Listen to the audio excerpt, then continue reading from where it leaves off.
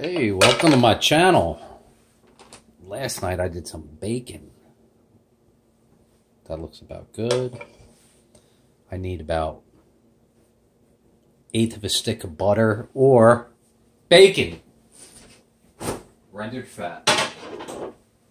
Alright, what are we doing tonight, right? Let's mix that around. I already got some defrosted broccoli florets. Tonight, we have 2 packages of Andrea Lobster Ravioli. Been sitting in the fridge too much. We were going to do them. And we're like, how should we do them? Well, 99 cents. We got some dollar pesto. I had some sun-dried tomatoes soaking in a balsamic, a low acidity balsamic. And we had a little bit of onion left over.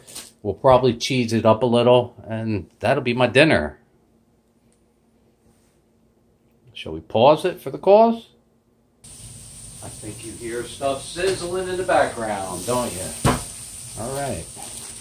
If you haven't seen it, those are onions. I baked 6 pounds of onions in the oven for like 12 hours. Normally I like to caramelize them. This was something new.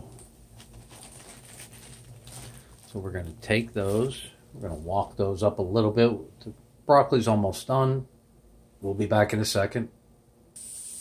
Alright, you can hear it in the background. Broccoli's starting to caramelize.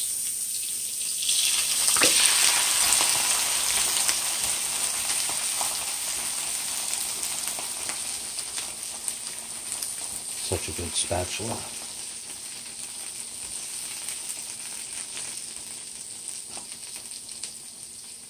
Look how clean that jar is. This is amazing. I love this. I can clean out a jar, and look, if I reverse it, that little part at the bottom, I can actually get that too.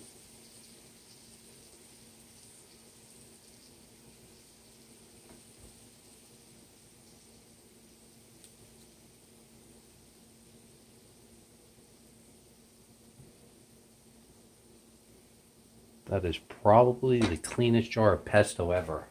Oh wait, hold on. I could always do this. Make it even cleaner, right? Give it a taste. Not bad. $1. Come on, seriously. It's not the best. If you make your own pesto fresh, trust me,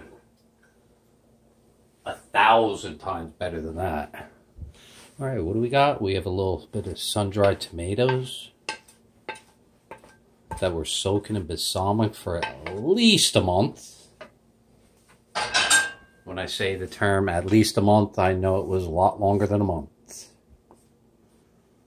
Clean that. Definitely wanted to put some butter in here, but we opted out because we had so much bacon fat.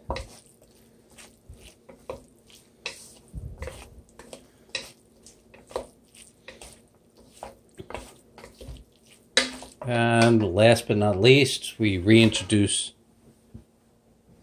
the lobster raviolis. They're all stuck together because they've been sitting for a while, so you got to separate them.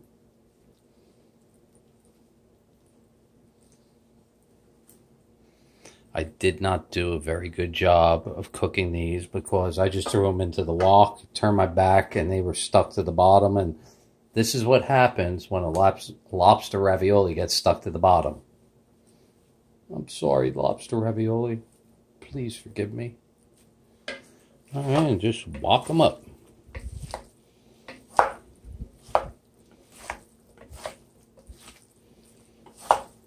I was going to put some of my broccoli rabe, but you know something?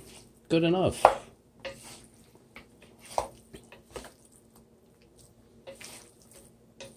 It's got that prettiness, right? Look at that. Comes together amazing. Oh wait, this is probably the first time that a human on the planet is eating this dish, and that's why you're coming to my channel. Because I'm always bringing you unique. I've been working on something. It's definitely going to be interesting.